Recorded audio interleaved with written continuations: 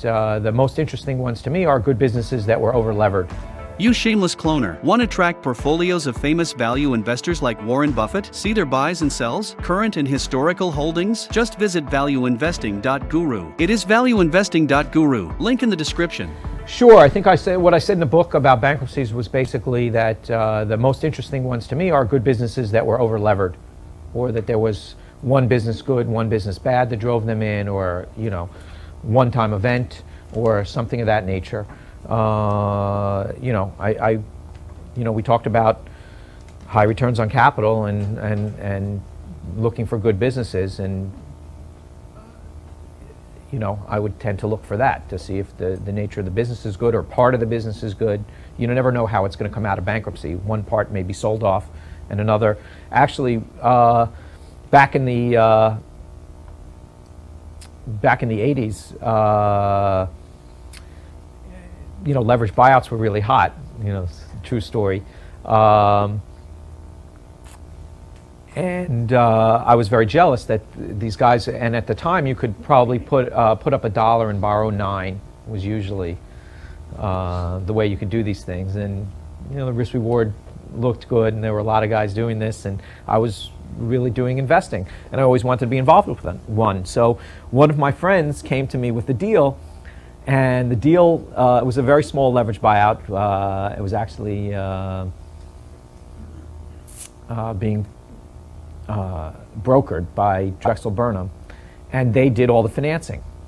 And the way they did the financing was, we had to, as equity holders, we had to put up $1 million, and that was a bunch of us, so it wasn't a lot of money for each of us, but it was a small deal, so it filtered down to my friend. We were all in our, about your age, and filtered down to my friend, and we only had to put up $1 million, and they were going to lend us $26 million. So it was a $27 million purchase price. Now, one warning sign that we should have seen was that the seller was a leveraged buyout shop that had obviously goosed the numbers, the year before they sold. They were actually, they made baking pans for, well-known baking pan company, as well-known as baking pan companies can be. And they made the baking pans for Twinkies and Wonder Bread and, all kinds of different things. And it was kind of an interesting business just to see something that had been around for so many years.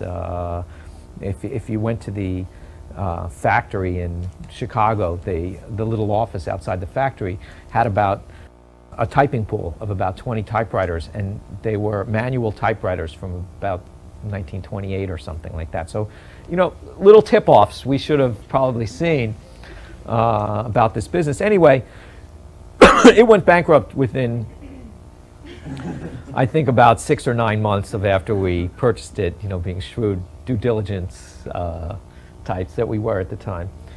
And what happened in bankruptcy was that we were able to, the Drexel bonds, the subordinated bonds that were issued, went to zero, were really worthless.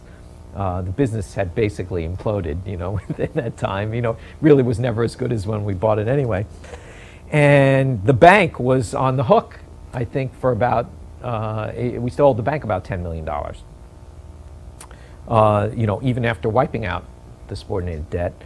And so we sold off one of the small businesses for about $3 million, and then, since no one else wanted this business, the same guys who sort of took it into bankruptcy, we were able to buy the assets, the remaining assets that we had just paid $27 million less the $3 million we sold off stuff for about $6 million. And we ended up, when all was said and done, we ended up doubling the money, the original money that we put in, even though it was a complete disaster. And so a lot of crazy things happened in bankruptcy. The business changed significantly,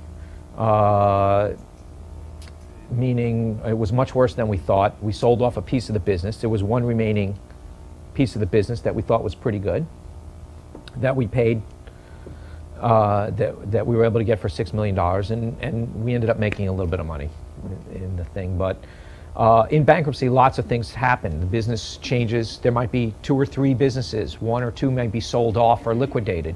The remaining business may be totally different than, the look of the remaining business may be totally different than what you originally got. So anyway, that was a long diatribe about my first foray into leveraged buyouts. Anyway, so I stick to investing in public markets.